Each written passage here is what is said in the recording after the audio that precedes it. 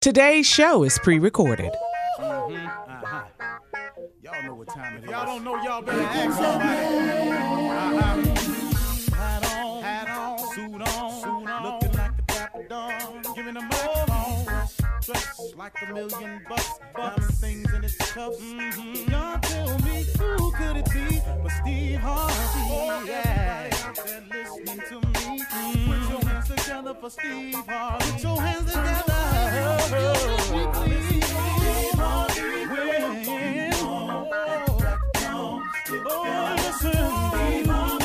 Why don't you join me?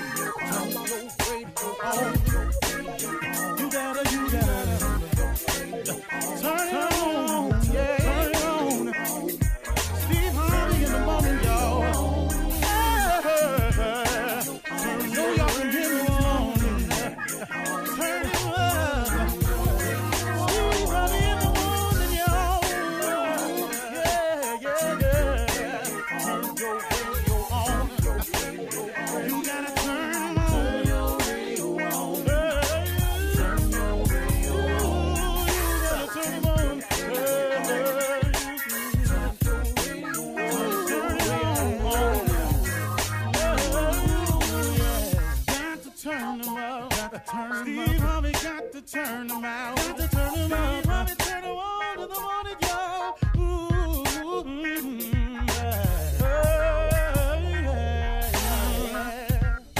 Come on, Steve.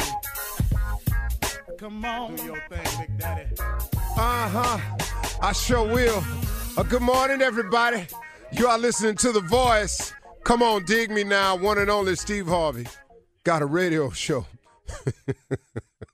Man, if y'all only knew. I think I'll tell it to you.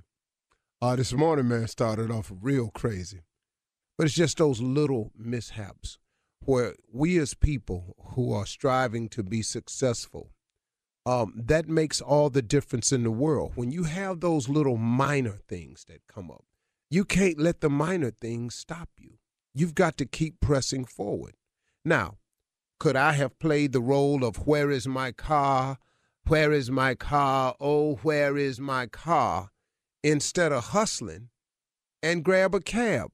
So what am I? Am I above a cab ride now?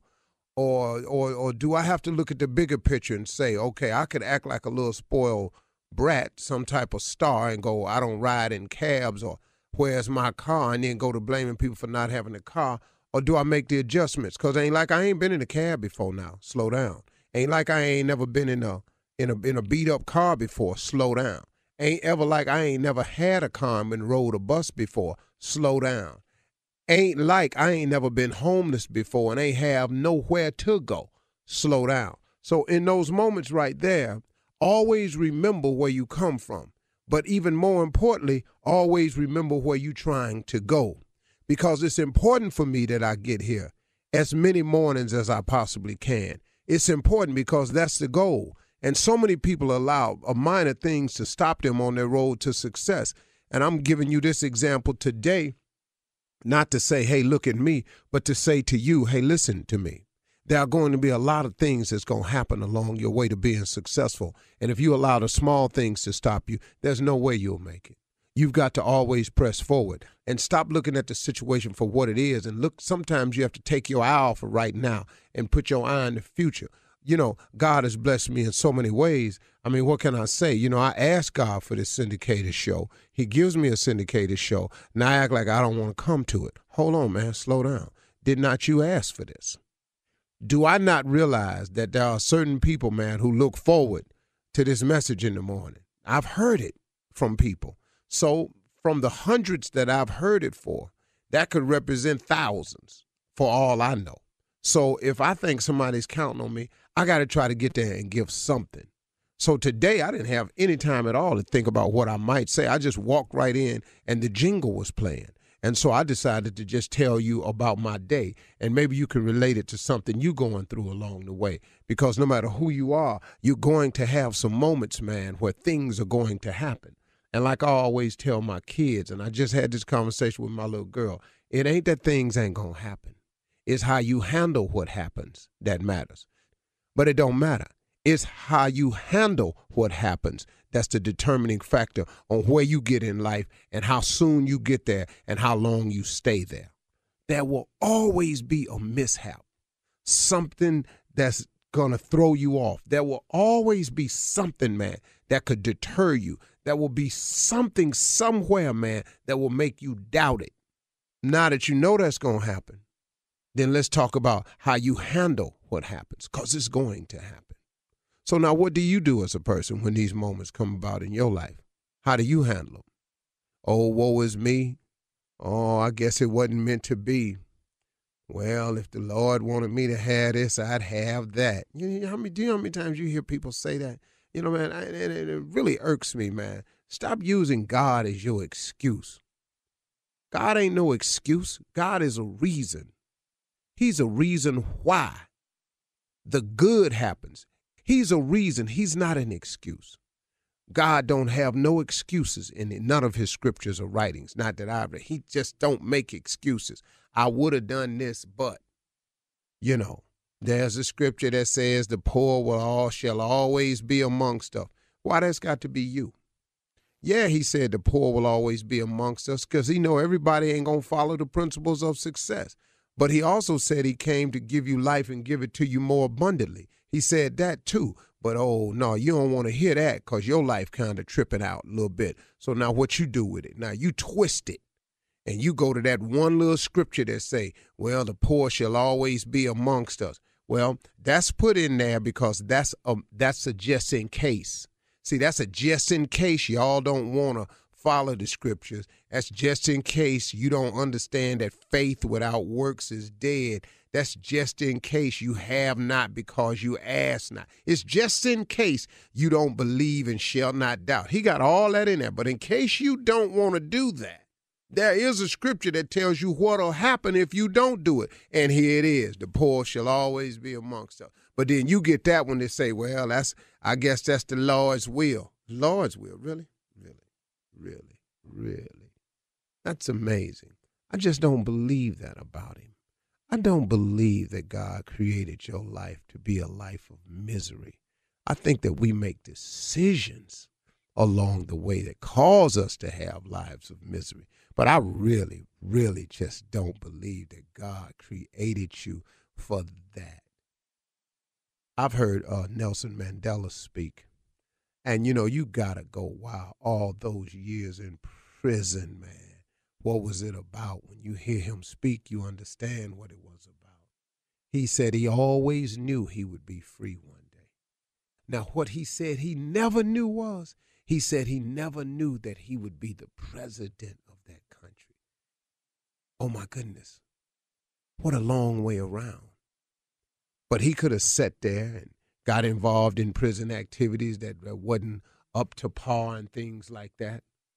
And they said whenever young inmates used to come in, he was telling a story one time of how young inmates used to come into the prison. They all sit around and talk to him about what they were doing and how many kids they had in their lives. And it helped them keep track of their outside a little bit. And it kept a sense of time for them. And it reminded them to talk about what they left behind. And it kept them going because something was greater on the other side. Had he allowed that to stop him, had he allowed the imprisonment, which is a pretty major deal, oh, by the way, then guess what? He would have never been the Nelson Mandela that we know today, a martyr, a leader, a great force. People want to go around him. Even people that imprisoned him could not understand his staunch strength, his faith, his unwavering commitment. They couldn't understand it. So things are going to happen in your life, but it's how you handle what happens that matter. So keep pushing, y'all. Don't let the little things get in the way, okay? And if sometimes you just don't know. I got in the cab thinking I wasn't going to make it, but at least let's go see. Let's try. I made it. Now, guess what? That gives me another piece of information that I have. And I had to see it again today. Guess what? I said today, man, sometimes when it look like you ain't going to make it, just go head on anywhere. Now, I could still be back there at the hotel talking about where my car. But I got up in here, I made it. So now, what y'all going to do with it? Let's go. You're listening to the Steve Harvey Morning Show.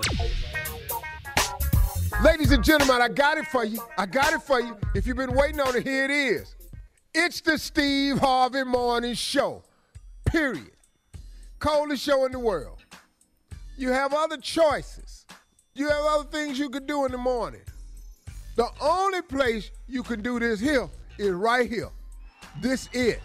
This the Steve Harvey Morning Show. Bet. Shirley Strawberry, Carla Farrell, that girl out of Mississippi called Mississippi Monica. Boy, this boy right here, Kill Spates, Learning on the Job Junior, and the legend that is Nephew Tommy. Well, Junior, what's on your mind? Yeah, let me just ask you something, Uncle. I know you've been you for a very long time, 65 years. You know how you is. Do you ever just want to just not be you and just start cussing everybody out? Have you ever just wanted that? What? Wait. I know some days I ever wanted to just not be me and start cussing somebody out? Yeah, just not be the celebrity Steve Harvey. Obviously, you don't really know me. You've been cussing. You still apparently not. It used to be a resolution to stop cussing. I remember that day you tried to do it. Yeah, I had head almost exploded. I've given that up so many times. I don't even apologize for it no more, Junior. I don't even. Oh, I'm so sorry. No, I meant it. Didn't we have a money jar at one time? Yeah. We had a money jar for cussing. Now, the jar was filled after the first day. I mean, just full of 20. I tried to do it on the air, Steve, and it didn't work. Oh, man, come on. No, I'm not. I've just decided, and that's how I am. Now, if you don't like cussing and everything, and you judgmental about people who cuss, I understand where you're coming from. You don't have to cuss. Yeah. But I'm going to tell you right now, me personally, I recommend it. Stress reliever. It's therapeutic. Girl, I don't have ulcers. I don't have high blood pressure, hypertension. I ain't got none of that stuff, man. I ain't got chronic illnesses. You know, I had none of that, man. I ain't bipolar. You don't have none of that. You know why? Because I lets it out. Yeah. It's not, I don't give it time to fester in me. I'm not sitting around. I'm not bitter. No. I don't hold grudges. Because the moment we have the grudge, I'm going to give it to you. That way I ain't got to hold it. Yeah, man. I'm living my life, and it's okay. And after this birthday right here, I'm telling you, man, I'm just more settled in who I am. And if you do not like me, it's okay, man. It's okay. Most people that I discovered don't like me, I immediately starts disliking their ass. And we even. We ain't got to do this no more. Oh, man, ain't no problem. No, that's what we doing? Cool. Well, we like you, Steve. We like you a lot. Thank you, baby. Coming up at 32 minutes after the hour. Thank you, baby. The nephew is here with Run That Prank Back. We'll get into it right after this. Thank you. You're listening to the Steve Harvey Morning Show. All right, here we go. Here's the nephew with Run That Prank Back. Nephew, what you got? Start us off What I got. My refrigerator. My refrigerator. Not the My Adidas setup. Yeah. Hit us with it. What a little Run DMC in there. All right, let's go, cat dog. My refrigerator. Hello? Hello, I'm trying to reach Mr. please. Who's this? Mr. This is Jackson. I'm the driver, man. I'm actually the delivery guy that's bringing your refrigerator over today. Okay. What's going on? Okay, listen, I know we had a window that was from 8 to 12 this morning. It's 11:30 now. So we're running a little bit behind schedule, man. We have some problems at the yard getting everything loaded up. Oh, man, come on, man. You killing me. I can't. Y'all running behind. We're a little bit behind schedule, man. We'll be there somewhere between 12 and 4. Oh, come on, man. Y'all got to do better than that now. Man, I'm with my job. I understand, sir. I understand. Actually, it's. I got all my food in here and coolers and stuff, man. I got ice everywhere, man. Come. So I mean, what's going on? Is y'all ain't got the refrigerator? I'm trying to figure out. No. We loaded up. You know, we just had some problems. I think one of the forklifts went out, and you know, it kind of pushed us back. So that 4-hour window we had from 8 to 12, man, just got ruined. And now we're pushing things from 12 to 4. So between 12 and 4, man, we would definitely be there. Man, y'all got to do better than that. Who is I spoke to yesterday. He's actually the warehouse supervisor. He's actually out today. He's not here. So he's not in. So yeah, man. I'm supposed to be at work at 1 o'clock. You said y'all ain't gonna be here till in between 12 and 4. I'm supposed to be at work at 1 o'clock. I understand it, man. I greatly apologize, man. This rarely happens, and it just so happened this morning the forklift was down, and we had a lot of stuff to load up. You know, I got 10 refrigerators on this truck, man, and one of them's definitely yours, sir. So I'm definitely gonna be getting it to you as soon as I can. Man, y'all man, y'all pushing it because I'm supposed to be at work. And then I done scheduled everything else around this because I'm supposed to, I got to have my refrigerator because I got all my food and stuff sitting in here in the kitchen and whatnot. Your refrigerator went out? Did it go? Your refrigerator went out? Is that what happened? Yeah, sir. It sure did. I mean, I done had it for quite some time, so, so it's just a matter of time for it to go out. So I decided to go ahead and get a new one, Right. So that's why I can schedule you next week sometime if you want me to. No. I mean, I can't afford it. We're gonna pay for this food that I got in here all over the floor. Let me get the hustler, man. See if I can move as quick as I can. But 12 to 4 is the window, man. I like I said, I apologize, Mr. But we'll be there, man. We're gonna be there with your refrigerator today, okay? Okay. So when you on your way, how about I want you to call me and let me know that you on your way, so I know what's going on. We don't normally call when we're on our way. We just come on in and get things set up. What do you mean you don't call? Why not? You just called me just now, didn't you? Yeah, I did. You called me then. Make no sense. Like I said, the problem is on us. Man, I'll give you a call when we en route, okay? Okay, I appreciate that. Now, you said 12. You said between 12 and 4 now. Yes, sir. Between 12 and 4, we definitely be there. We got you on the truck, man. Okay, I don't want no mess, man. No, we got you. We'll see you in a minute, man. All right. Take care. Hello? Mr. Who is this? This is Jackson again, the delivery guy, man, with the refrigerator. Well, yes. Listen, Mr. Baptiste, man, we run into a few more problems here, man. It looks like we probably not going to get that refrigerator out till tomorrow sometime. You said, hold on, you said what? We run into a few more problems, man. It looks like we probably not going to get that refrigerator out till tomorrow sometime. You done ran into a few more problems. A few more problems like what? Sir, we got some problems with some more deliveries we got. Just with all the deliveries we got, it just don't seem we're going to make it on your side of town to be able to get this thing taken care of. You're not going to make it on my side of town. What kind of is that? You decide you want to take my money when I pay for but you gonna tell me you ain't gonna make it on my side of town. Well, we can definitely get out there tomorrow, man. We definitely can get out there tomorrow. I can't have my refrigerator out here tomorrow. I got chicken and beef and brisket and all over here in my floor, and you gonna tell me you can't make it in here till tomorrow? What kind of is that, huh? Sir, you ain't got no answer for me on that. Sir, I understand. No. I don't think you understand, son. Because I got food and ice sitting in here and coolers and all over my floor in my kitchen. You gonna tell me that you can't make it in here till tomorrow with my refrigerator because you y'all on the back around. Now where's yesterday? Now where is? I know you spoke to Larry. I told him yesterday I had to have my at work at 1 o'clock. I told him that. I said now you gotta have that refrigerator here on time because I gotta have my at work. Well, like I said, we've had some setbacks. Where's I don't talk to you no more. Where's like I said, sir, not working today. He's not in today. He's not. Who in charge? Well, actually, the lady named one that's actually in charge of when Larry leaves, but I don't even know if I saw morning. Oh, but you raggedy you.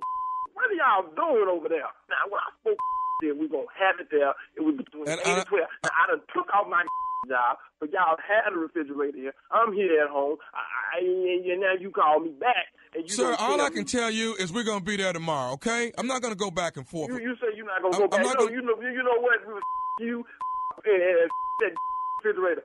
So all of y'all, you take that refrigerator, and you stick that refrigerator up your and up. I don't want the no more. I can go around and put this food in my neighbor's refrigerator, and I'm going to go give me another somewhere else, because you playing around. I ain't got time for your mess. Sir, I don't know if that's refundable. You don't know if it's what I mean? What the you mean you don't know if it's refundable? You got time. You gonna take my money and you gonna tell me that I can't have my money back and you can't get my refrigerator on here on time. Sir, listen. There's one more thing I need to tell you. Thing to say to me because I don't want sir, no more. Okay, but I have one more thing I need to tell you. Okay, are you listening? What? This will probably help everything. What? This is Nephew Tommy from the Steve Harvey Morning Show. You just got pranked by your wife.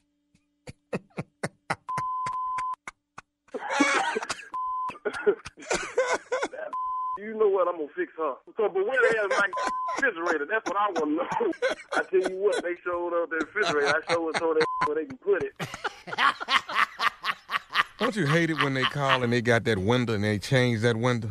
So you can't do anything between those hours because if you leave, you know you're going to miss it. All right. Right. Thank you, nephew. Coming up next, Ask the CLO, Chief Love Officer Steve Harvey in the building for your love questions right after this. You're listening to the Steve Harvey Morning Show. Coming up at the top of the hour in entertainment news, well, The View has suspended our girl, Whoopi Goldberg, for 2 weeks. What? For comments she made about the Holocaust. Yeah, we'll talk about that. Plus, in other entertainment news, yeah, Snoop's dog was missing. Snoop's dog was missing. He's back now, though. The dog was looking for the dog? Roof, roof. And finally, in trending food news, get your coins together. The big game, food prices are soaring, okay? We'll talk about all of these stories at the top of the hour. But right now, it's time for the Chief Love Officer to step in for your love questions. Aaron in Bossier City says, I'm a 33-year-old single woman, and I have a crush on my dad's friend, and he likes me too. The guy is 55 years old, same age as my dad. My mother and father don't speak at all, so when I asked my mom for advice, she told me to go for it, so it would give my father a heart attack. I don't want to upset my dad. Should I ask for my dad's blessing, or should his friend ask him? Wow, she's going forward with this.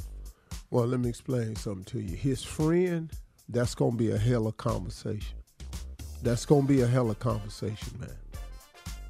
I have no idea how you go to your friend and say, hey, man, look, I care about your daughter. Oh, thanks, friend. No, I care about her. And I want to start dating your daughter. You know, we might could work through this, but it will be after this ass whipping, though. That's A and B. Yeah, we might could work through it, but we're going to... Because you my boy, and you've been looking at my daughter like that, that's a hard one. Yeah. That's a hard one. That wasn't going to happen immediately, though. That's going to happen. And I'm talking about, man, like, what? Y'all up in my face just so you can be up in her face. It's too much, especially old black dudes. I'm just telling you, man, we don't. Old white dudes, I just don't know men that's gonna do that one real well. Hey, I wish you well. Go for it. Yeah, no. All right, moving on to Kennedy in Evanston. Kennedy writes, I'm 29, and I've had an on and off again relationship with a great guy. It's my fault that we always break up because I have a lot of male friends, and it's hard for me to push them aside because I'm in a relationship. I vibe better with males than I do females. What is this? Why does this bother my man so much? Why? Because he know what your male friends want. The same thing he want. He know what your male friends will do if given the opportunity because it's the same thing he did. He know you ain't just attractive to him. That's why it bothers him.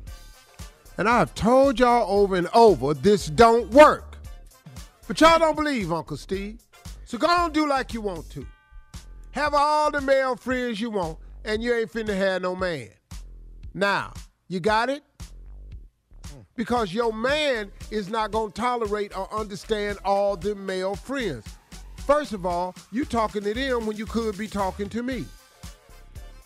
You on the phone laughing, kikiing and all this here with them, but you ain't over here laughing and kikiing with me. And I know why they laughing and kikiing. Because they'll do you if given the opportunity. And if you keep playing with them, they gonna do you. Now, gonna tell you this no damn more. Hey man, matter of fact, let's just say this. Quit writing me. if you're in a relationship, committed, and your relationship is struggling because of your same-sex friends, your opposite-sex friends. Don't write us no damn more about this, because I'm tired of telling y'all what I've been telling you for years, and all these little new-ass people. He old-fashioned. You can have a male friend. All right, go ahead, get you one. I tell you what, but he better not want you, though, because you're going to hear about it. All right. You heard it from a CLO. Nikki in Oak Cliff, as we move on, says, my mother and I fell out. My mother and I. Nikki. Oh, I didn't want to listen. He thought you said in Oak Cliff. Man, I said N-word in Oak Cliff. I thought you said N-word in Oak Cliff. I went, okay. I was looking at your voice. I mean, at your face. I was like, all right, Nikki in Oak Cliff, okay? My Nikki in Oak Cliff. I've said it like that, too. Says, my mother and I fell out because she owes me money for a vacation we took over the holidays. She wanted to go visit her sister, so I bought our plane tickets. She has money, but she's always saving for a rainy day. Well, it's raining on my end, and I need my money. She said it's the least I can do for her after all she's done for me. I'm so irritated. Should I count this as a total loss? Come on, Nikki. Well, you can lose the money or lose the relationship with your mother. Is it really that big a deal? Now, your mother saves money for a rainy day. Do you know who she's saving the money for? For whose rainy day? For her rainy day. Now, you having a rainy day. But now you going to fall out with your mama over an airplane ticket. Do you understand something? My mama done slapped me dead in my mouth. I'm talking about 19 years old. Haul off slapped me dead in my mouth. Mm-hmm. Do you know I was over there the next day eating? Come on. Because my daddy said, you know, we're having dinner over here at the house tomorrow. I can't tell my father I'm mad at my mama. Mm-hmm. Nah, hard. My mama didn't hit me before. Yeah. Man, girl, please. I done woke up and white folk was standing over me. I'm trying to tell you, I was. But why were they there? Why did you? What happened? Yeah, I'm not understanding. I don't understand. We woke up at the doctor. What did you say? White folks. With smelling salt. You was unconscious. See, white folks standing over me. Woke up looking at machinery. Can you hear me? All right. Moving on to Georgia and Columbia. Georgia says, I've got a problem with the man I'm seeing on the side because he's always buying me expensive gifts and I don't have anywhere to keep stashing gifts. Jewelry, shoes, and clothes are his thing, and my husband knows I don't make that kind of money. Is it rude to ask my side dude for cash instead? Not leave him alone. Yeah. Now don't. That's now not help the situation. Wow. Not the issue. Lady. You have a husband and a man on the side. And part of the reason why you still dealing with this man on the side is not only because of what he do to you, it's also because of what he do for you. So now, no, I'm not going to help you. No, I'm not going to tell you. You're going to offend him if you ask for just cash. If you ask him for cash, all right. Thank you, he CLO. don't see the we return on his investment. Coming up at the top of the hour, we'll have some entertainment news for you right after this. You're listening to the Steve Harvey Morning Show. ABC has suspended Whoopi Goldberg from The View for 2 weeks after she said that the Holocaust was not about race. Now, this is in a statement. ABC News President Kim Goodwin said, effective immediately, I'm suspending Whoopi for 2 weeks for her wrong and hurtful comments. While Whoopi apologized, I've asked her to take time to reflect and learn about the impact of her comments. The entire ABC News organization stands in solidarity with our Jewish colleagues, friends, family, and communities. Whoopi made the comments on Monday's episode of The View during a discussion of a Tennessee school board's ban of Mouth, a nonfiction graphic novel about cartoonist Art Spiegelman's father's experience surviving the Holocaust. Let's be truthful, Whoopi said. Let's be truthful about it because the Holocaust isn't about race. It's not about race. It's about man's inhumanity to man. The comment was condemned by such Jewish organizations as the Anti-Defamation League and the U.S. Holocaust Museum. See, I think what Whoopi was trying to say but did it the wrong way, because when you don't understand the actual way that people feel about it, the Holocaust was definitely against humanity against man. That definitely was. Whoopi Goldberg was using the terms in terms of race in like black, white, Asian. She was probably trying to say it that way, that it wasn't about you being an Asian or an African or a Native American. And I think that's what she was trying to say. The problem with this statement is, and I love Whoopi Goldberg, man. She's always been a stellar person to me. And I've never heard her say it just, and that's why she would apologize, because I think she was saying it wasn't about race in terms of how you can look at a person and know their race. You know, because you got... Like you look at us and know we're black. And right, but you got race, creed, religion. And that's probably where she meant it. But, you know, and I think, you know, that's why it's just a suspension. Because I think that's what she was trying to say. I don't know it either way, one way or the other. I'm just basing on what you just told me right here. But knowing the Whoopi Goldberg that I know, she gets it. She gets it. Yeah. Because her and I have had conversations, because I do not understand any rift between blacks and Jews. I just don't understand any rift there, because if any two people should understand anybody, each other, right? Yeah, I would think those two groups. That's why I wouldn't get a rift between African Americans and Native Americans. Yeah, Whoopi said what she should have said, Steve, this is what Whoopi said. I should have said it is about both. The Jewish people around the world have always had my support, and that will never waver. I'm sorry for the hurt I've caused. So she said it should have been about man's inhumanity to man and race. She said it should have been about both, but she did not say that. Yeah. So, but it was I mean, seriously, it was one of the most inhumane things. Yeah. Those two things, the Holocaust and slavery, Jesus. Go to both of those museums in Washington, D.C. Go to both of those, and you are devastated. I'm telling you, Tommy, those were two of the greatest atrocities against a people. But I've got to tell you something else too, though, man. And this is crazy, because Shirley turned me on to the series Yellowstone. She's been telling me to watch Yellowstone. I finished all 4 seasons. you did? You finished? Already? Yeah. You just started. Because it's so good, you can't stop. That's all I do. I don't watch it. Ain't no sports on TV yet. You know, Super Bowl ain't here. Yeah. You know, I watch the games and I go back to Yellowstone. I don't like basketball season till after the All-Star game. Right. So, you know, I got time. Yellowstone, what they did to Native Americans, listen to me, man. And I put that up there because I wasn't never thinking about it.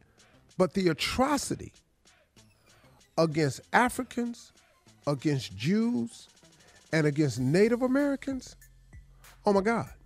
What they did to Native Americans, man, it was unthinkable what they've done and what they continue to do. But what they continue to do to black people is unthinkable too. Yeah. I've never seen it, man. This country has done so many things to people. What did the guy say on Yellowstone? He said, what is fair? The little boy on Yellowstone in the final episode, he said, but that's not fair, because he was telling him what happened to the Native Americans. He said what happened was, he said, why are there not any more buffalo? He said, because they wanted to kill the buffalo. And so Kevin Costner, he said, the little boy said, why did they want to kill the buffalo? And he stopped and he said, here's the truth. Because the Indians lived on the buffalo. They followed the buffalo. The buffalo was their lifeblood. if they got rid of the buffalo, they would get rid of the Indian. So they would just send troops out to just kill buffalo, just kill them, so that the Indians wouldn't have a lifeblood. I'm sitting here going, listen to this. The little boy said, that's not fair. He said, you know what fair is? When a person does something to you and then you can't do nothing about it and you have to just accept it. He said, that's what fair is. I went, I'll be damned.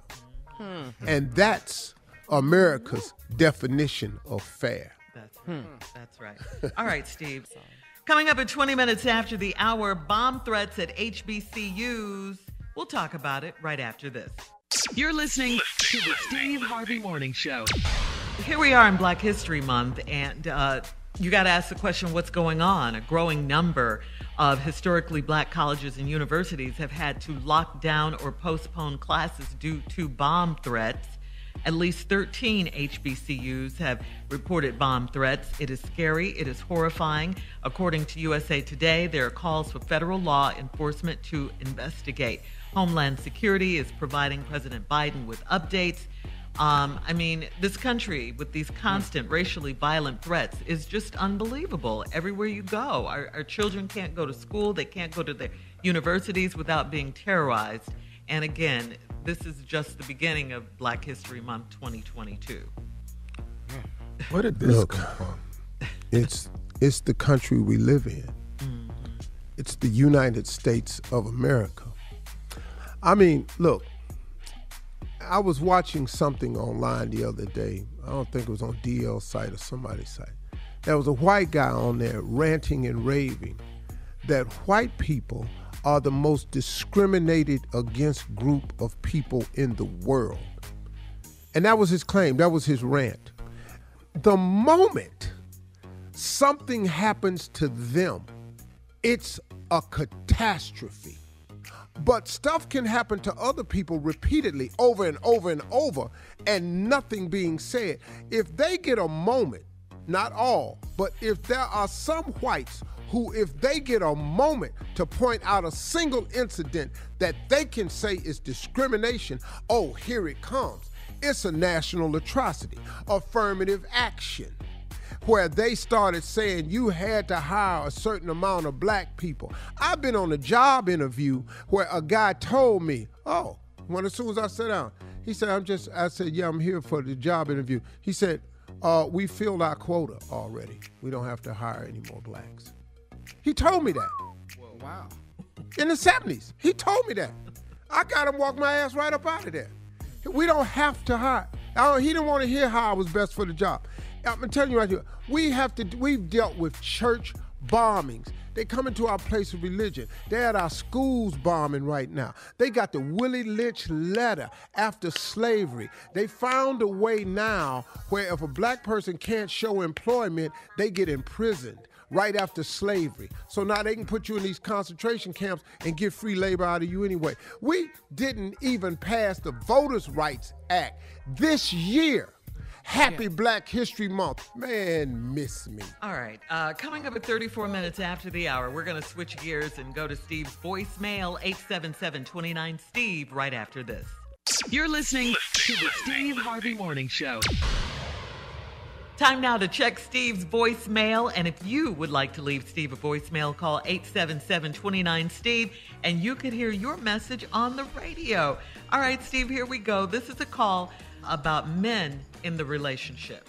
Hi, Steve. My name is Michaela Williams. I'm 23 years old, calling in from Las Vegas, Nevada. I'm listening to your guys' conversation right now about men and closure, and it's not usually the woman, it's the man. And I'm literally going through this, right now, where a guy came into my life with somebody who I knew from high school, trusted him, and out of nowhere, he's just yeah, this isn't going to work. And I want to go back to the point of, did you know that I was, quote unquote, too much when you came into my life? Because, mind you, a lot of times men will set up this facade of willing to be attentive and willing to be supportive and listening. And then once that woman starts exercising that support, now it's too much. Now you can't uphold it. It's like, why are you showering me in candy, talking to me all sweet, and then you swear you don't want a relationship? Just make it make sense. That's all. Thank you guys so much. I hope you guys have a blessed, glorious day. Wow, very well said, young lady. Here, let me help you with this part right here. You got to understand, when you enter into a relationship with a man, for the first 2 weeks, you are going to meet the most attentive, best representative of himself you could possibly meet. He's a man. Most dudes have got the 2-week game mastered, what to say, how to be, because you can, as you use the word facade, you can keep up a facade for 2 weeks. 2 weeks. It's 2 weeks is really good. It's hard to do that over a 90-day stretch. No. It really is hard to pull that off over a 90-day stretch. It's been done, but it's harder. And so to protect yourselves, women, before you give in to this, oh my God, this is too good to be true, you have to develop the questions and the tests to find out early if it is too good to be true. And that's why I created the 90-day rule. All right, Stephen, we have another call from a woman about men being the provider. I just heard you say, Steve, I got the tail end, that women want security. When a man meets a woman, it's game on. I'm really sick of women who look for security in a man. The word says, God bless a child who has their own. No, that's not in the word. But the saying goes, God bless the child that has his, her own. And also the word does say, if a man wants to eat, he has to work. If a man don't work, he don't eat. That goes for woman also. I've never looked for a man to be my security. God has been my source. I just retired from my job after 42 years. God has blessed me to take care of myself. I'm so sick and tired of women who look to a man to take care of her. What I want from a man is loyalty, love, understanding, communication. I want to believe that I can believe in him because I want to. I don't get with a man because of what he can do for me. Never have, never will. Never will. I love the black man. I love you, Steve Harvey. Happy belated birthday. Hello to all of your crew. Stay safe. Be blessed. Bye-bye. You know what? She made some valid points, but I want to show her something. I stand by what I said. What a woman looks for, she's not arguing that point. She's talking about her standpoint. What a woman looks for in a man is security. But the things you describe that you want are forms of security. Loyalty is security. You want to know that your heart is safe with him. You want love. You want to feel like you belong to somebody, like you're somebody's somebody. You want a person that can communicate with you. That's security. You want understanding. You want to believe in him. That's security system. And then you need to package that up with, when your chips is down, will he be there? See, y'all, please stop that. Everybody looking for security. Now, I appreciate you. Your source is God, and you've been on your own for 42 years. But you said in the whole thing you wanted a man. That's what security is, baby. That's what it is. Women want security, and security is a lot of things, and financial is one of them. And financial is one of them. Yeah, if you want to leave a voicemail for Steve, call 877-29-STEVE. You might hear your message on the air. Coming up next, a prank phone call with the nephew right after this. You're listening to the Steve Harvey Morning Show. Coming up at the top of the hour, about 4 minutes after, it's my strawberry letter for today. The subject, caught on camera. Caught on camera. We'll get into that in just a little bit. But right now, it is time for the nephew and today's prank phone call. What you got for us, Nev? Okay, well, what you want? How you want? Well, we know it's going to be stupid, so what else? Okay, got that. How do you want it? How does it feel? Coming up as a, I'm sorry. The Book of Tupac? The Book of Tupac. Living in the fast lane, I'm for real, all right? We're going to turn to the Book of Ignorance, verse 5 reads, your baby got my baby's name. That is the Book of Ignorance, chapter 5, verse 4, Junior. It says, your baby got my baby's name. Amen. All right? Stay with me if you would. Cat Dog, we're going to run that. Thank you. Amen. Hello? Hello, I'm trying to reach Patricia. Patricia. Speaking. Who is this? How you doing? Listen, my name is Floyd. Floyd. I want to give you a call. Your daughter, she attends middle school, right? I'm sorry, what's your name again? Floyd. Floyd. Okay, what can I do for you? Well, like I said, your daughter, she do go to middle school, right? Yeah. Okay. Now her name is Derica. Why you need to know that? Okay. Well, is something wrong or something? No, nothing wrong. I mean, I don't mean to alarm you or nothing like that, but let me see. So what you calling me for? Well, here's the situation. My daughter actually goes to middle school along with your daughter. Okay. And it's a bit of a problem that has arisen that me and my wife just found out about. Okay. What, they having some issues, Derek and your baby, in some kind of like trouble or something? No, nothing like that. But my baby don't fool with nobody at that school. She don't mess with nobody. She on the honor roll and everything. I don't have no problems out of Derica. Right. Like none. Okay. So I'm just trying to figure out why you calling me. Let me tell you, Miss Patricia, what the problem is. See, my daughter name is Derica. Okay. So and it just blew me and my wife away that it was another Derica that went to school. Okay. All right. I don't know too many Dericas. That's a unique name. That's cute. Okay. Right. Well, here's the problem.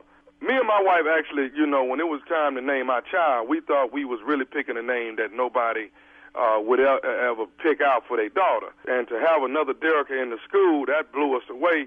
And I guess the real reason why I'm trying to call you, Miss Patricia, see if there's something maybe we can work out. Maybe like your Derica, does she have a middle name or a nickname she can be called by, in opposed to both of them being Derica, because we really wanted our child to be the only one with this name. Okay, wait the up. Now you calling me and you asking me to change my baby's name?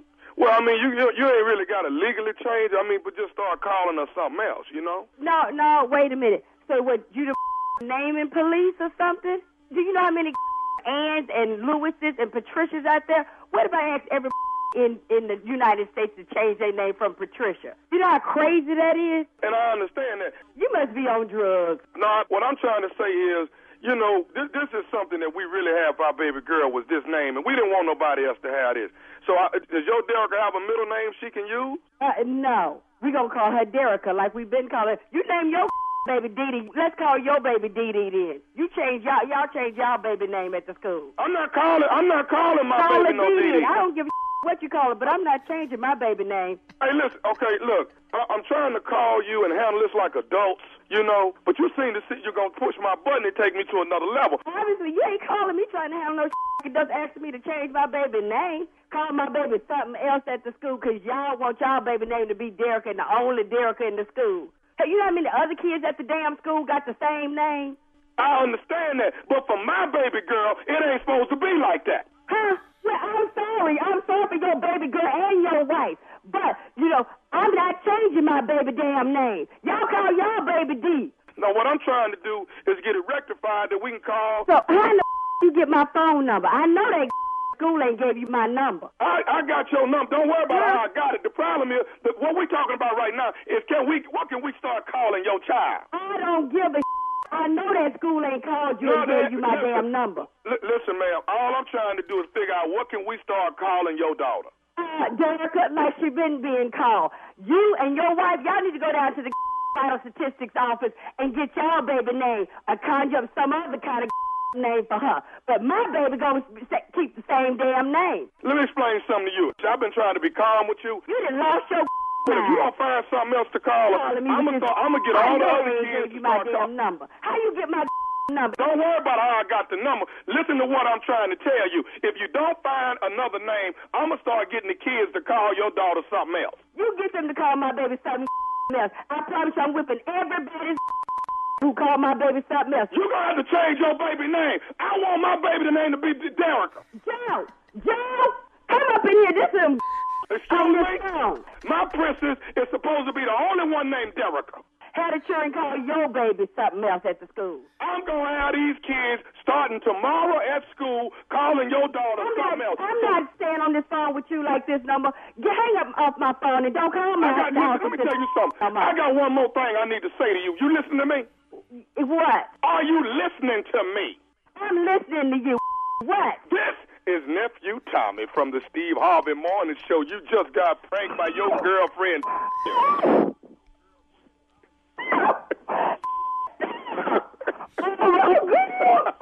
I'm gonna get her. Wait, oh, that's better. Oh, y'all, my favorite one. Y'all, come in. They didn't prank me on this phone. Oh, I'm so sorry. Oh, that's so bad. You all right, baby? I'm so sorry. Yes, I'm gonna get her. Your girlfriend I'm gonna get her. got you, baby. Oh, that is so. Oh, I am so sorry. Oh, but you got my nerves bad this morning. Lord have mercy. Lord, I gotta catch my breath. I got one more thing I got to ask you, darling. What is the baddest, I'm talking about the baddest radio show in the land? Steve Harvey Morning Show. I listen to y'all every morning. Y'all so crazy. Ooh, y'all crazy. Lord have mercy. Y'all got my blood pressure up this morning. I love y'all. I listen to y'all show every morning. Lord have mercy. They find the Lord at the end, don't they? Lord. That was ignorant. Oh, Lord. That was ignorant. I'm Lord sorry. Jesus. Oh, Lord, y'all got my pressure up. Derek, We've been calling her. I want my baby to be the only Derricka in the school. You understand that? Call your baby something else. Dee Dee. Jeff, come in here. Oh, my It was God. crazy. Now, I wish Jeff would have came in. I'd have lit Jeff butt up if he'd have came in. Oh, part 2, huh? Come on in here, Jeff, and get some of this I got your wife going through. Come on. Come on, Jeff. Come on. Come on, Huntsville, February, what? 10, 11, 12, the nephew coming to town. What? Stand Up Live Comedy Club. Stand Up Live Comedy Club. Huntsville, Alabama, February 10, 11, 12. I will be there, okay? Tickets on sale right now. Stupid is on the way. Just as stupid as this prank was, multiply that by 20. That's what you're going to get out your boy, okay? I promise you. Coming in there to act a doggone fool. Star-nated fool. That's what my daddy used to say. A star-nated fool. I don't know what that meant. I still don't know what that meant. Just acted a star-nated fool down there at that school. That's what you did today. That's what I'm going to do in Huntsville. I'm going to act a star-nated fool. We already 5 shows. 1 on Thursday, 2 Friday, 2 Saturday, back on the plane on Sunday, Super Bowl, Super Game, or whatever you want to call it, Sunday night. Okay? Okay. All right. Phil. Is everybody comfortable with my stupid? That's all I want to know. Oh, absolutely. Yeah, I that's am, long as exactly. you keep it. Yeah. As We've long as you accepted claim it who and you keep it. are. Mm-hmm. I know All right. don't nobody on this show want none. I know that. Coming up next, it is the Strawberry Letter. Subjects caught on camera. We'll get into it right after this. You're listening to the Steve Harvey Morning Show. Time now for today's Strawberry Letter. And if you need advice on relationships, dating, work, sex, parenting, and more, please submit your Strawberry Letter to steveharveyfm.com and click Submit Strawberry Letter. We could be reading your letter live on the air, just like we're going to read this one right here, right now. And you just never know, because it could be your letter today. Buckle up and hold on tight. We got it for you. Here it is. Strawberry Letter. Subject caught on camera. Dear Steve and Shirley, I'm a 42-year-old married woman, but I've separated from my husband. I've been married 4 years, and I was in a long-distance marriage because my husband works almost 3 hours away. He was offered a job that he couldn't refuse, so I told him to take it. With him being out of town during the week, I got a home security system installed with 4 cameras. I put 1 camera in the basement and 1 in the main living area, 1 at the back door, and 1 at the front door. I put the alarm app on my phone so I could watch the cameras while I was at work. On a Tuesday, about a month ago, I was at work and I got an alert that the alarm was going off. Then it was reset. It sent chills up my spine because I was the only one in town and the only person that could have reset my alarm. I looked at the cameras and I saw my husband in our basement and a woman was with him. The woman sat down as my husband went upstairs. He came back minutes later with his garment bag. Then he kissed the woman, and they walked out the basement door. I called him, and he lied and said he was at work and about to go to lunch, and he would call me back. I told him to quit lying because I know he's in town, and he had a woman in our house. I asked him why he didn't tell me he was in town and why he would bring a woman into my house. He hung up on me. That night, he called and said he had a business event to attend, so he needed his tux, and he used the basement door out of respect for me, so the woman wouldn't be all over our home. He said he was going to take some time away from me to work on himself. It has been almost a month since he's reached out to me, so I filed for a legal separation. Still no word from him. Is my marriage over? Yes, I'm sorry, but it is. It's over. I mean, he was caught red-handed on tape, period. Everything you saw on that camera was true and real, no matter what lies he thought of later and told you. He had a dinner to go to, so he needed a tux. He had a business event to attend, so he needed a tux. And he didn't want the woman all over your house.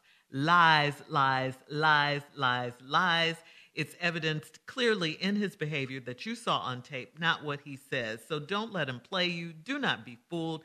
He came back to town. He didn't tell you, brought another woman to your house, kissed her in your house, and then they left out together.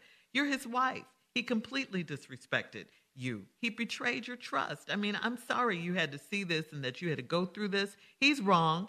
You did a good thing by filing for a separation. I say just go on and finish up the deal. File for a divorce. He was hardly ever there anyway, and he's not coming back. You haven't heard from him for a month. So I say get out now. Steve? I really don't understand this letter. I'm sorry. I don't. Caught on camera. So what are we talking about? Yeah. What's the letter for? It starts off with obvious stuff in it to me. Steve and Shirley, I'm a 42-year-old married woman, but I'm separated from my husband. Now, curiously, in this letter, she never said why she was separated from her husband. But I'm separated from my husband. We all know what that means. And then she says, I've been married 4 years. It was and I was. So this separation is what they've decided. I was in a long-distance marriage because my husband works almost 3 hours away, and he was offered a job he couldn't refuse, so I told him to take it. Now, with him being out of town during the week, this woman to put a camera system in the house, in the basement, the front door, the back door, and all this here. And now, while you was at work on Tuesday, about a month ago, she was and got an alert on the alarm was going off. Then it was reset. Now, she said it sent chills up her spine because I was the only one in town and the only person that could have reset my alarm. Well, you're not the only person that could reset the alarm because it got reset. I looked at the cameras and I saw my husband in our basement and a woman was with him.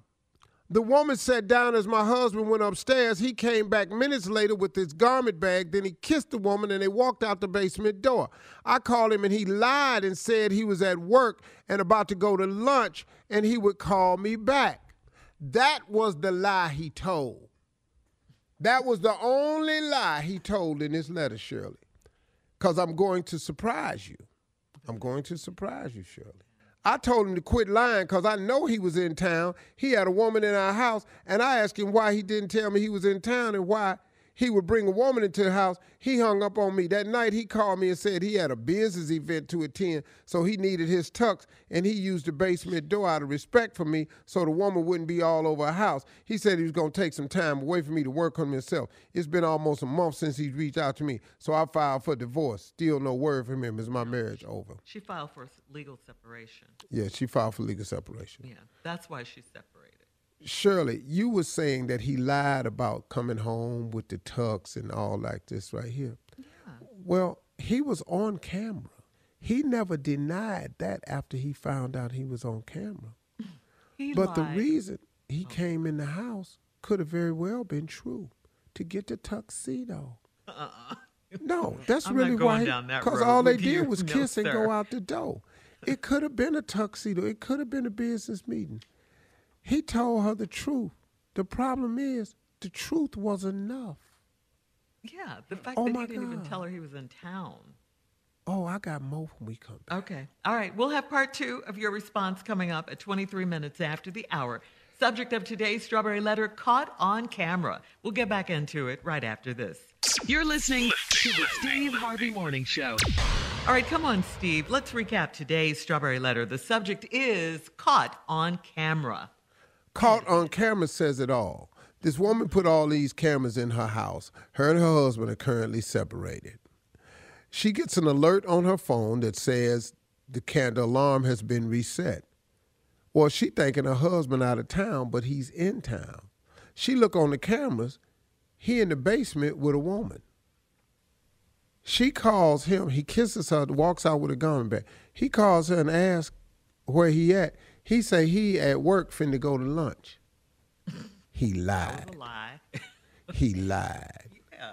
So she called him up and said, no, you wasn't. I saw you in the house with this woman and you kissed her. Click, he hung up. He hung up because he was off balance, because he needed to regroup. So he's busted, yes. So now he calls back that night and said, all right, here's the deal. I was in town. I had a business meeting to go to, so I needed to come home and get my tuxedo. And out of respect for you, I didn't want this woman all over the house, so I came through the basement door. That's the truth. Because he wasn't denying that there wasn't a woman at the house. He wasn't denying he didn't pick something up. He only left with a garment bag. That was probably the tuxedo, and it was probably a business meeting. He did not lie to her. The problem is the truth. You should believe the truth. What you saw. You saw it. Shirley's right. This marriage is over. Is my marriage over? And you haven't heard from him in a month. But I bet she has. Oh, yeah. The woman he kissed in her house. Yeah. Hell yeah. He's wrong. Yes. Dead wrong. It's not her fault in any way. But now that you know the truth, what you gonna do? It's time to move on. Yeah. Is my marriage over? Yes, it's over. So let me show you something. This has nothing to do with the letter. Shirley or Carl or anybody. Ask me a question, and I'm going to show you how to lie. The sheer lying capability. Watch how quick he is. Watch the quickness and creativity. Okay, Shirley, you and I are in a relationship. Ask me anything, and I'm not going to tell you the truth. What's that? I don't care how simple or anything it is. Go ahead. What's that on your head? Are you growing your hair back? What is that? No, that's a patch right there. I had that put on. I was trying on a hair piece, and I left some glue on it, and that's the glue from that hair's from glue. Quick. How does it come so natural to you? It's just unbelievable. This is unbelievable. Next question. We're in a relationship. Yeah. Did you drive your car to work today? No, I drove it part of the way, and then I dropped it off at the Jiffy Lube, and then I took a Uber on in to work, and I just go back around there and get it from Jiffy Lube. Are you planning on working out today? I'd love to work out with you. No, I ain't gonna be able to work out today because I tweaked my back.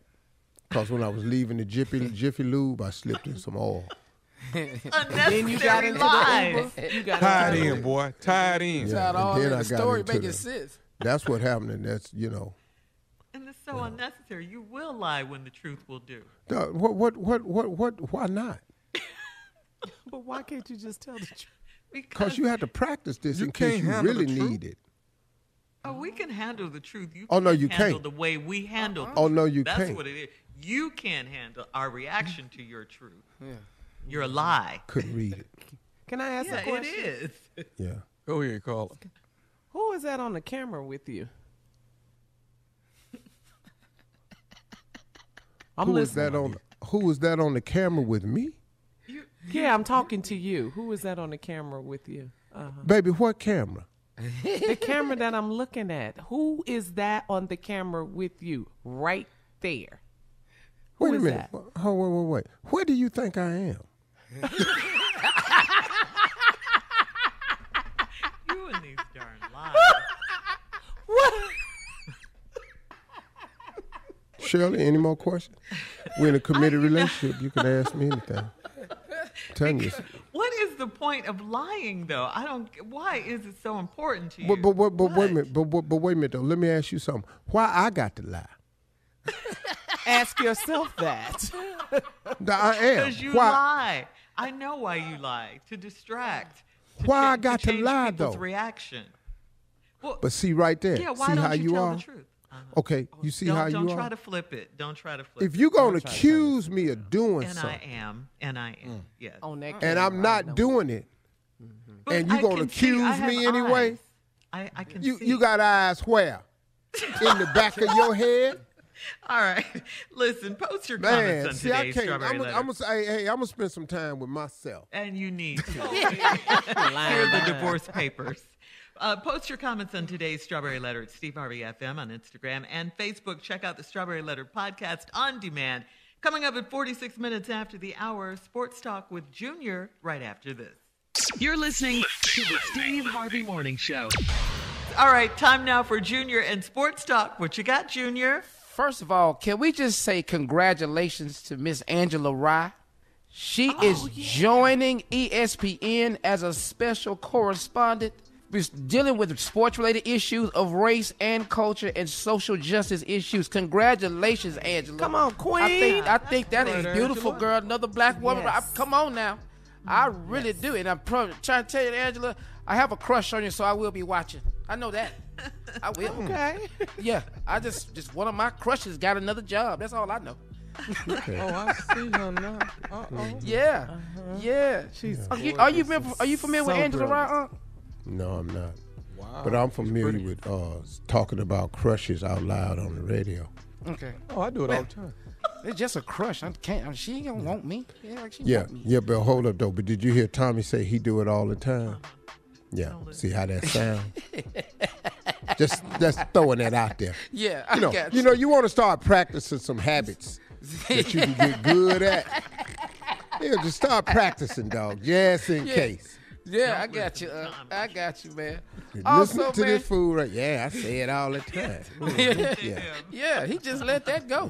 That ain't what even. Yeah. He didn't even think about that. No, he didn't. He didn't think about it at all. Also, let me ask you this, man. Super Bowl 10 days away, man. What is you gonna be doing for the Super Bowl? What kind of party you have? Like, how do you have your Super Bowl party set up? Well, I don't have a lot of friends, but I can have them at my house. So I'm gonna have something at the house. I invite, probably have my sons come over. Yeah. Now, are you barbecuing for your own Super Bowl party? Do you do that? He got the equipment for it. I know it. He got it. Now, if it was nice outside, that would be slick. Super Bowl party outside with the TVs and cookout. Yeah. But I don't know how the weather gonna be. The 13th. February. 13th. Yeah, which is like winter. You got to start buying wings now. Do you have? Yeah. And they're gonna be high. Like we gotta have wings. I'm gonna call Rick Ross up. I'm probably gonna do thighs. Thigh stop. Yeah, I'm gonna probably do thighs. Yeah, you got connections. Yeah. You ain't got to worry about wings. Some of these wing places. I've never been to Ross's wing place, so I ain't talking about that. But I go to some wing places and they wings be real little and extra crunchy. Don't be no wing. That's better than being real big, though, dog. That's better than being real big. You don't want that. Yeah. Are you saying they're not chicken wings? Is that what you're saying? Chicken they're wings another animal? I don't want to be confused with eating chicken or pigeon. I kind of want to know. You want to know what it is. All right, Junior. Thank you. Coming up at the top of the hour, we'll talk about more sports. Former NFL coach accuses the league of racial discrimination. We'll get into it right after this. You're listening to the Steve Harvey Morning Show. Okay, so Steve, what is the problem with the NFL and not hiring black coaches? I'm sure you have some ideas on that. And this is a league that's dominated by black players. Of course, we all know that. Now, former Miami's Dolphin coach Brian Flores has filed a proposed class action lawsuit against the NFL and 3 of its teams alleging racial discrimination. In the documents filed on behalf of Flores in Manhattan federal court, the former coach who was fired by the Dolphins despite a winning season, keep that in mind too, it was a winning season, contends that his interview with the Giants was nothing more than a move to satisfy the Rooney Rule, which now requires teams to interview at least 2 external minority candidates for all head coaching vacancies. Flores said that the league is racially segregated and the NFL is managed like a plantation. Boom. I mean, he goes on to say stuff about the owners sitting in their luxury suites on Sundays, and the players have to take vicious hits and suffer debilitating injuries to their bodies and their brains, while the owners make billions of dollars. There's a lot. I know. Well, the NFL has a problem now because it's a class action lawsuit, and it has to be addressed. You can't just shoot this under the rug. The other problem is there may be some other people that's going to come out the woodwork and sign up for this. Brian Flores will never coach in the NFL again. But because he brought this up. No. Because of the lawsuit. They'll blackball him. No, brother. Let me ask you a question. Have you seen Colin Kaepernick throw another pass in the NFL? No. Dog, once you go up against that shield, you're finished. Now, they paid Colin. And Flores gonna get paid, but it's gonna be some years though. And they're gonna wait until this ain't a major story anymore. But you know what, man? I should post my comedy routine I wrote for NFL Honors, because I wrote a huge joke about this. Because I decided 2 years ago to dress it with humor, and I cut a deal with the NFL on behalf of the black players. Yeah. And I was cutting deals with them, like, just give us certain things, man, and we'll be willing to exchange it for y'all. Like, if you give us one white place kicker and holder, because you've never seen that in the NFL, we gonna give y'all 2 cornerbacks. And I wrote it as a joke, and the audience was dying laughing, but it was to address the seriousness of the issue that's in the NFL. It always has been an issue and always will continue to be. Now, these owners are all white men billionaires. We got that. Yeah, but I can't knock you for being that. I can't knock you for owning a franchise. I can't knock you for trying to run it as a business. The problem is your hiring practices doesn't represent your league. And that's the only sport that doesn't represent the makeup of the league. If you look at basketball does a lot better job of hiring black head coaches and black coaches to fit anything. Hockey don't have that problem because, hello, it ain't but a few black hockey players. Hockey don't have that problem. Baseball has done a better job of hiring and representative on the field. The football has not done a good job. And the Rooney Rule, where you have to hire 2 minority candidates for every head coaching job, has still not resulted in any more coaches being hired. As a matter of fact, since the Rooney Rule is less. I want to believe this guy will coach again, though.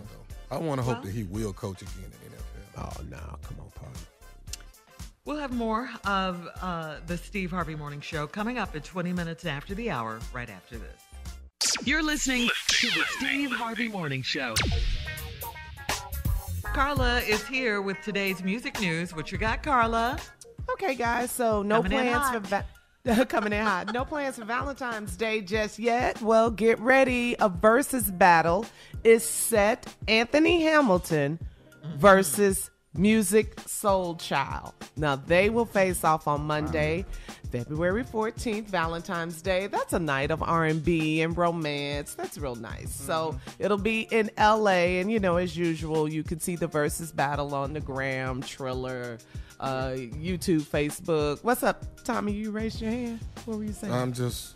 I'll catch it on the backside. Okay, you're going to pull out your phone and Snapping your wedding plans. It's going to really be a hard one, even though my affinity is leaning towards Anthony Hamilton because of our relationship. Yeah, y'all are cool. Yeah, but I love some Musiq Soulchild. They both got some hits. But let me tell you something, man. Musiq Soulchild got some hits, man. Yes. He ain't nothing to be played with. Yes. I know who we are. I don't really be torn on Verzuz. We know former Verzuz battle host. Except the one I was on. All good. We'll be watching the R&B singers Anthony Hamilton, Musiq Soulchild on February 14th, Valentine's Day. And more announcements for the Super Bowl performance, Mary Mary, along with the Youth Orchestra Los Angeles. They will perform the Negro National Anthem at the Super Bowl, Lift Every Voice. What? Yep. Okay. So we got more coming. Thank you, Carla. We'll have more of the Steve Harvey Morning Show coming up at 33 minutes after, and we'll play a round of Would You Rather right after this. You're listening to the Steve Harvey Morning Show. All right, guys, it's time for a round of Would You Rather. Would you Shirley, rather? Huh? Shirley, before you do it, just on this first one. Uh-huh. A or B. We have to randomly pick A or B and then explain why that's our answer. So, Tommy, you want A or B on this one? I'll take B. Junior? A. And you, I'll Steve? take B also. Okay. No, I better take A. Let me get over here and help Junior. Let me take A also. Okay, go ahead, Shirley. All right. Would you rather be rich but not skilled at all in the bedroom at all? Or B, would you rather be smaller in size and really know how to please your partner? What the hell? That fits I took A. That fits perfectly. Tommy, Hey, man. that fits perfectly. Hey. Yeah. Tommy, you're a loser. That's so not me. That's so not me. Yeah, you pick it. Hey. You'd rather be smaller in size. Really know how to please. Yeah. Well, you know what? I want to please my mate, and I know what it takes to please my mate. And size is not everything. You know, it's not the size of the ship. It's the motion of the ocean. You hear the women on the show? Who told you that? See, to even make that comment, when you hear a man talking about size ain't everything. That's what a man says. Yeah. Y'all, All right, I ain't picking ahead no more. Come on. Yeah. I like All it. right, You let's can make go. them do it for all of us. All right, next one, Shirley. All right, the next one. I just wanted to try that. All right, would you rather eat sweet potato pumpkin pie or a pickled pig ear sandwich? White people's favorite, black people's favorite. I'm going with A. Just put it all together. We need some unity in the world. Potato pumpkin pie. Sweet potato pumpkin pie with what? The hell is you thinking about, man? Sweet potato pumpkin pie or what? Or a pickled pig ear sandwich. No, I'm going to go and eat that sweet potato pumpkin pie. It was I done had that po ass dish before you talk. Yeah, I've had a pig ear sandwich before. Whew, good Lord Jesus. With some crackers. With some crackers. And pulling hair off of it. What was we thinking? What was we thinking? Listen, That's all we had. Go and sit up and eat this damn slave ass sandwich. Oh man! All right. That's it for Would You Rather today. Coming up next, it's our last break of the day, and we'll have some closing remarks from the one and only Steve Harvey right after this. You're listening to the Steve Harvey Morning Show. Here we are, guys. Our last break of the day on this Thursday. It's been a good day. Yes, ma'am. Yeah. Woo. Been a real good day. Learned a lot, shared a lot, laughed a little bit. Mm-hmm. You know, it's kind of funny, man, as I've gotten older. Somebody works for me was saying, man, you keep talking about this 65th birthday. What's up with that? And I was just, because I'm just so appreciative of the milestone, you know, because it's just like, it's not like I didn't see it coming or I didn't believe I'd get here. It's just that I remember being younger, thinking 65 was, I couldn't even imagine it. I couldn't even think about it because it just seemed so, I was 20. I was thinking 65. What are we talking about that for? But you know what? It got here. Do you know when I was 40, man, I was giving very little thought to being 65. But you know what? It got here. I was 50. I really hadn't given too much thought to being 65. But it got here. Y'all, you got to start making decisions today based on the fact that it's coming, that it's going to get here. You know what too many people do? Too many people make right now decisions based on today, like there's no future at all. But listen to me, there's a strong possibility that it'll get here. And so even though we're not to worry ourselves about the future, you do have to give credence to the fact that one day it could get here. And so you can't make decisions based on just right now, today. On the other hand, let me say this about that. What makes it hard for people to become successful is because they understand and they allow this to come into play. I can't see myself all the way through. You have an ambition to be a millionaire, and you just can't imagine how to make the million. And so that daunting task freezes most people from doing the one action they could do, which is take the step today. But if you're trying to see your way all the way through, it freezes you because you don't know how to get all the way through. There's a story in this book, the fox, the hound, the horse, the son, the boy, something like that. Anyway, this boy and this horse is walking through the woods, and the boy says, I can't see all the way through, you know, because they had to walk through this forest. And the boy told the horse, I can't see all the way through. The horse said to the boy, look down, can you see your next step? He said, yeah. He said, take that one.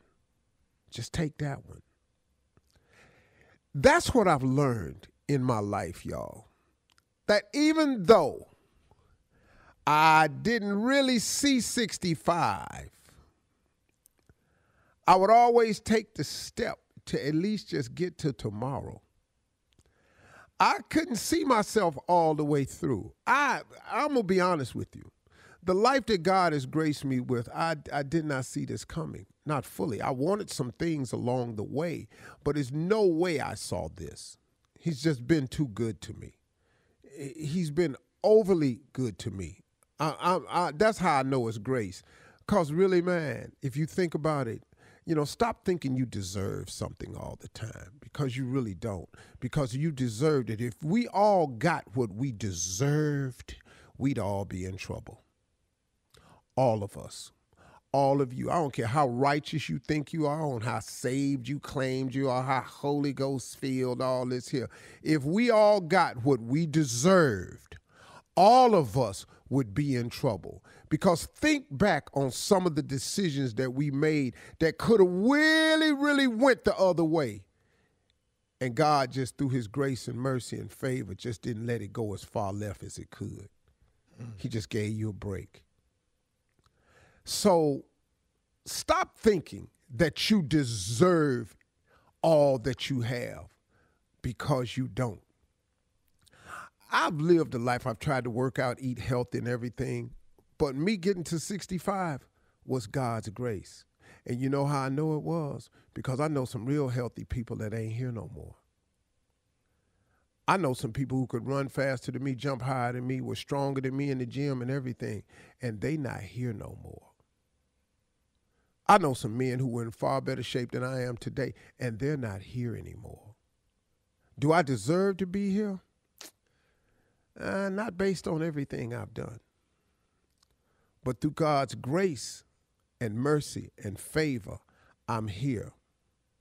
So I'm saying about 3 different things in this closing remarks. So let me sum it up for you. Stop trying to see your way all the way through and just take the next step.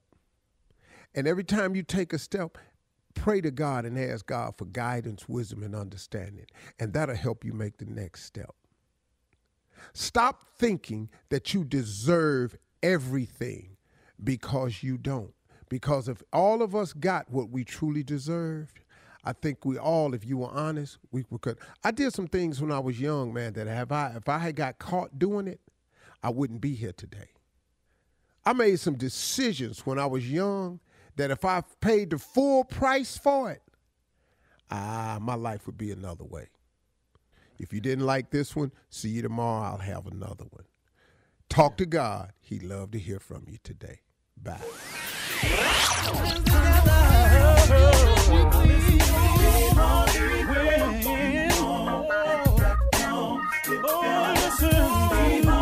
For all Steve Harvey contests, no purchase necessary, void where prohibited. Participants must be legal U.S. residents at least 18 years old unless otherwise stated. For complete contest rules, visit SteveHarveyFM.com. You're listening to the Steve Harvey Morning Show.